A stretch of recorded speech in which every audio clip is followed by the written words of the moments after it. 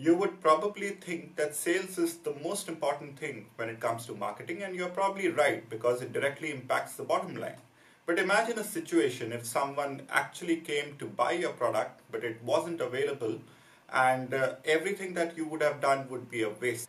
And that is why distribution, which is the biggest driver to sales, is probably the second most important thing when it comes to marketing.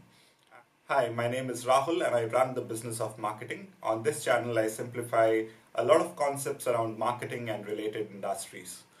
As you can see, there's a lot of content that I have already posted, and I promise to do that in the future as well. So if you haven't already subscribed, you should do that right now. And if you have any thoughts on what else I should cover on this channel, please drop your thoughts in the comment section below. So let me start by explaining what distribution actually is. Distribution is the estimate percentage of stores within a geographical territory selling a particular product. Or if you want to put it very simply, it's the measure that shows how widely your product is available. So if your product is available in 5 out of 10 stores in a specific region, the distribution is 50%. And this measure of distribution is called numeric distribution. What is numeric distribution? It is simply the percentage number of stores where your product is available in a specific region. And how do you calculate numeric distribution? When you divide the total number of stores selling your product in a particular region by the total number of stores in that region and multiply that by 100, you get numeric distribution. So while numeric distribution is extremely simple to understand, real life is not always that simple. Imagine a situation where you had distribution in a large number of stores, but all of these stores were actually small stores, and therefore their total sales in a year was pretty small. And you did not have distribution in the bigger stores which existed in that same region. So what could happen as a result of that is that even though you might be present in a lot of different stores, your power of distribution, or the number of customers who are actually able to get access to your product through your distribution, which seems pretty high, might actually not be that strong. And as a result, your sales would be low. Therefore, let's start getting into the next concept around distribution, where the size of the store plays a role.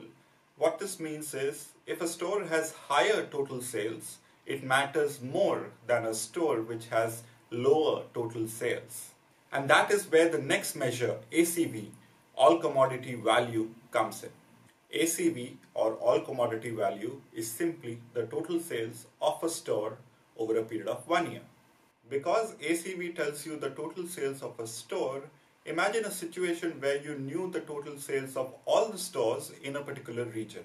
So using this, you would be able to find out which are the most important stores and which are the least important stores, which is stores with the highest sales as well as the stores with lower sales. And that brings me to the next important measure in distribution, which is percentage ACV. It is also called percentage ACV distribution, and also sometimes referred to as percentage ACV weighted distribution. You can call it whatever you want. For simplicity's sake, I will refer to it as percentage ACV in this video. Percentage ACV is simply the weighted size of a store based on its annual sales for all commodities. Let's try and understand this with the help of an example. Imagine there are 4 retailers, A, B, C and D, with 1, 3, 2 and 4 number of stores, which is total, there are 10 stores in that region, and their respective annual sales value, or ACV, was 100, 200, 400 and 100 respectively. So the total ACV for that region would be 800. Using this, we can find out the percentage ACV of all the stores. When you divide the ACV of a single store or a single retailer by the total ACV for that region and multiply that by 100, you get the percentage ACV. In this case, it works out to be 12.5% for retailer A, 25%, 50% and 12.5% for the remaining 3 retailers. Percentage ACV actually gives importance to stores based on their annual sales instead of the number of outlets that they might have. Therefore, retailer C is the most important retailer, where the percentage ACV is 50%, while retailer D, despite having twice the number of stores, is the least important retailer. retailer A and retailer D are of the same importance, even though retailer D has 4 times the number of stores. So you might ask, what does this have to do with my distribution? Let's look back at the same example to try and understand this a little better. If your product is being sold by retailer A, B and C, but not by retailer D, your product would be available in 6 out of 10 stores, and therefore your numeric distribution should be 60%. However, if you looked at percentage ACV for your product, your distribution would be 12.5 plus 25% plus 50%, which is 87.5%. What this means is that the percentage ACV distribution is much larger than your numeric distribution. So in this example, you see how despite the product being sold in a fewer number of stores, your distribution is actually higher because it is being sold in all the stores or all the more important stores. So we've seen 2 important measures of distribution. The first one being numeric distribution or physical distribution, which is simply the percentage number of stores a product is sold in. The next one that we spoke about is percentage ACV distribution, which is the percentage of stores a product is sold in weighted by all commodity value of each store, or ACV of every store. Now let me add another small complication to this conversation. Now what if your product is something which belongs to a category where it doesn't really matter how big the size of the store or how big the ACV of the store actually is? For example, your product is some environmentally conscious brand of shampoo. It appeals to people of a certain type who are also the same people who shop for similar organic or environmentally conscious products. And these people tend to frequent stores which are into selling of these environmentally conscious and sustainably created products. In such a situation, what is more important than the size of the store is the size of the category in which your product operates. In this case, it is environmentally conscious products. And this is where the next measure of distribution comes into play, which is product class value or PCV. Unlike the ACV, which is the total sales of all products in a store, the PCV is the total sales of a particular category of products within a store in 1 year. And basically what this means is that the stores where the sales for your category is higher would be more important to you than stores where the sales of your category is lower. And that brings me to the next important concept in distribution, which is percentage PCV or percentage product class value.